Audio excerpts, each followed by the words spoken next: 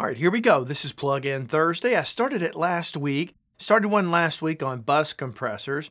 And this week I'm doing it on comparing various 1176 style compressors. Now something to note here. We're going to be using these plugins today on drums and then again on bass. We're going to see the differences. Very common uses of an 1176. So that's what we're going to go for today, drums and bass. Now what I'm not doing today, I used the word compare before. It's not truly a comparison in the traditional sense. What we're really going to do is listen to the different tonal characteristics of each one of these plugins. You say, hey, wait, Barry, aren't these all basically 1176? So why would there be different tonal characteristics? Because there's never two 1176s in the wild that are the same. It's just the reality of it.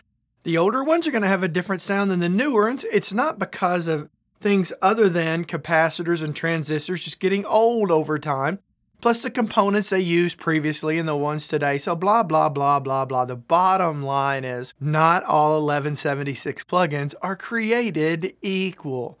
There can be an application for one over the other in a certain type of song. Are they all going to get the job done in the 1176 range? Of course they are. Yes, they are. Are you going to like some of them better than others? That's my guess. I'm pretty sure some of you are going to do that. I know I certainly did.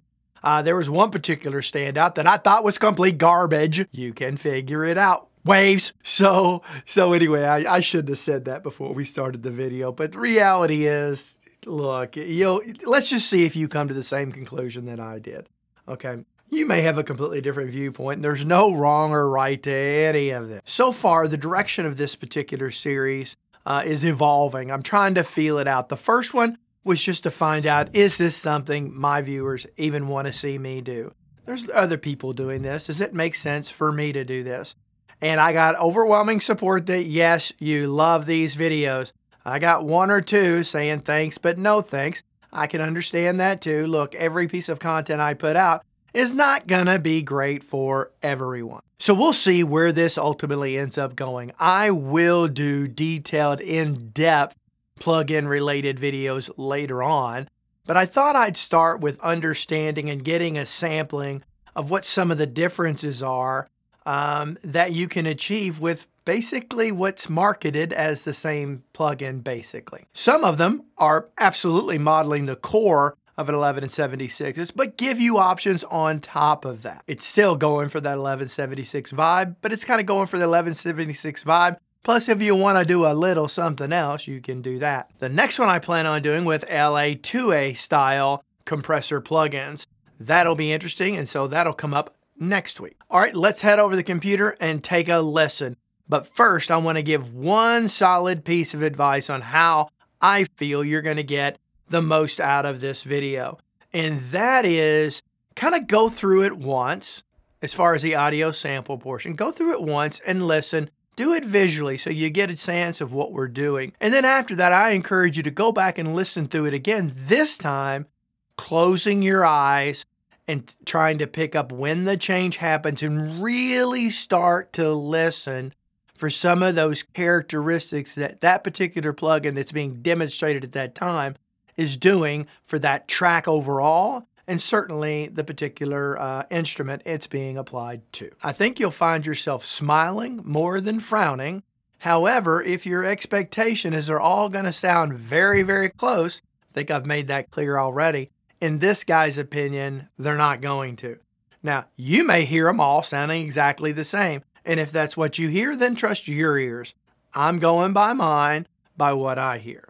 So let's head on over to the computer and let's take a listen. All right, well, it's time to take these ridiculous glasses off and put my computer glasses on so I can see. I should probably do a video at some point just on these glasses because they were specifically, the prescription is specific just to my workspace in 3 different zones. So I have 3 different prescriptions in these glasses, and it makes it great for those that suffer from Prespro, whatever they call it. You know, when you need reading glasses, that kind of stuff. So that is what I've done. I should do a video on that sometime. All right, so we're going to start this in a new window, and I'm going to go through the plugins. Let me kind of run through the tune right now with no plugins on it, and let's take a listen. Way to the light. In the quiet of the night, you're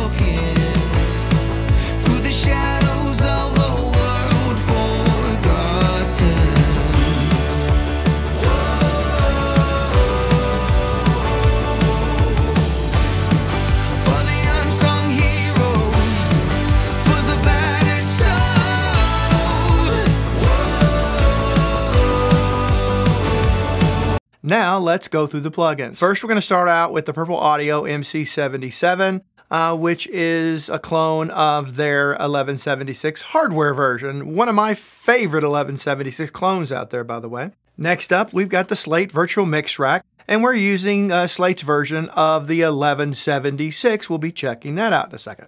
Next up, we've got one of the plugins I like a lot, and that's Softube's FET Mark II, and we'll be kind of going through that. This is one of the plugins I talk about that gives some enhancements on top of a traditional 1176, but certainly is designed to give you that 1176 vibe. Next up, what probably most people consider the holy grail of 1176 plugins. Maybe you do, maybe you don't. We've got Universal Audio's 1176 LN. And no demonstration of plugins would be great without a Waves plugin thrown in there. You know I'm a fan of Waves. Here we've got the CLA 76. This happens to be modeled after Chris Lord-Alge's 1176, and we're going to be checking that one out too. That's right, I don't have every plugin manufacturer here, but that's not the purpose of this video if you remember from the beginning of it. This is really kind of getting to understand the differences between various 1176 plugins to realize, one, they're not all the same. Neither are any two 1176 hardware pieces side by side going to sound the same. They should all be relatively close and along the same vibe, but they're going to impart different tonal characteristics. I think it's important to understand that if you haven't quite come to that conclusion on your own. But then it's to find out for what track in what song is the best 1176 plugin that I own best for. So let's head on over there. We're going to start listening. We're going to start off with drums. I'm going to solo that channel, and we're going to kind of demonstrate each plugin on and off one after the other so you can get a chance to hear the differences in solo mode. Then I'm going to go into it and unsolo it and play it with the whole track and then kick them in and out as we go. And then we'll kind of talk about it again after that.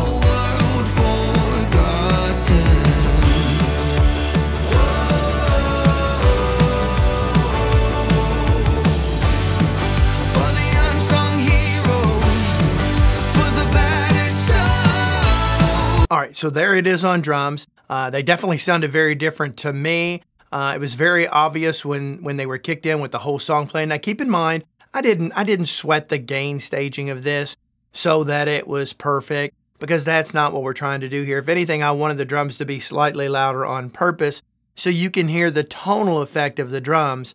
Actually, once most of these plugins are initiated, ultimately I would bring down the volume of the drums somewhat.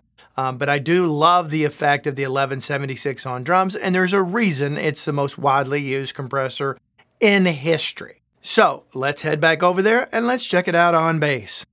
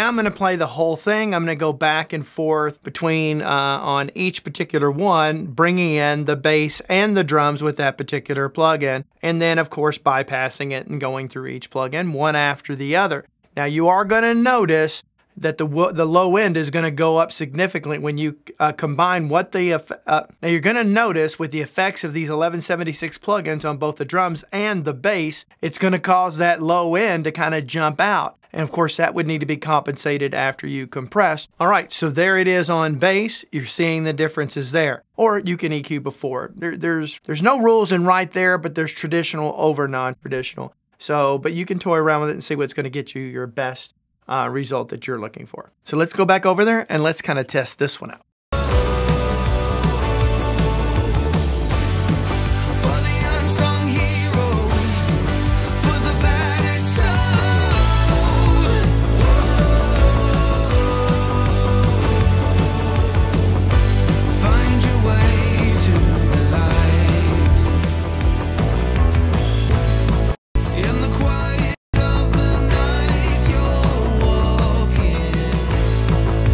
Shadows of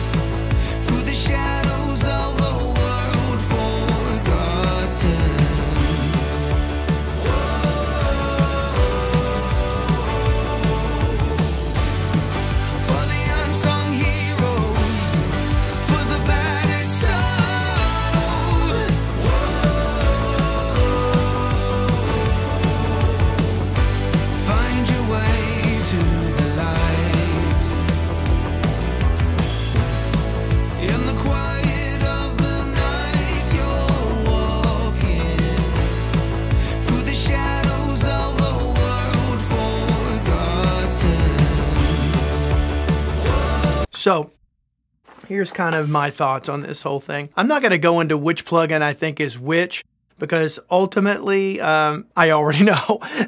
so as far as which has which characteristics, but there are some that give a lot of tightness to the drums and tightness to the bass. There's another one that really beefs up the low end, and kind of brings it out. So you may be looking for that. There's one particular one in there that what I would call is very hi-fi. It's really doing the compressor thing without really doing too much alteration of the original material. So I'm going to kind of call that hi-fi. And then ultimately, you've got one very traditional that does exactly what you would expect an 1176 to do. I'm sure you can guess which one that one is. And then lastly, you've got one that is a dog. And I can't believe I used it for as long as I did. Yeah, I'm talking about that CLA 76. But anyway, I'm not a fan, and I can't believe there were a lot of years I used that. And I think I'm going to go back and find that in all my old mixes and take it out and replace that bad boy. So anyway, I hope you enjoyed this video. Again, go back and listen to it again, closing your eyes as you go through. That's where you're going to hear the tonal differences between each one, or at least that works for me. All right, so I have an affiliation with Sweetwater. That's right, you don't make much money off views, so I need to supplement the income with this channel, and that is simply by I am part of the affiliate program, which is just a very simple program. Whereas if you choose to buy any of these plugins or anything else, there is a link down in the description below. You click that link, it will take you over to Sweetwater, and whatever you put in your cart, I will get an itty-bitty percentage of. That is a way to supplement this, so I can ultimately be fairly compensated for the work and the time that I put into this channel for all of you. And it is a lot of work and a lot of time, let me tell you. So anyway, if you do that, I really, really, really appreciate it. I find that I use 1176 plugins probably more, or that style of plugin probably more than any other compressor on the planet, and there's good reason for it. Again, I alluded to it earlier, which is why the 1176 is by far the most used, respected, and valued compressor in audio recording history. So kind of keep that in mind as you try to sort out which one you want for your next project. So do me a favor, leave some comments down below. I always appreciate what you guys have to say. I do my very best to kind of comment as much as I can. And so put those down below. I love reading those. And until next time, hope every one of you have a great day. Bye-bye. Stay tuned for that plugin next week on LA2A style compressors.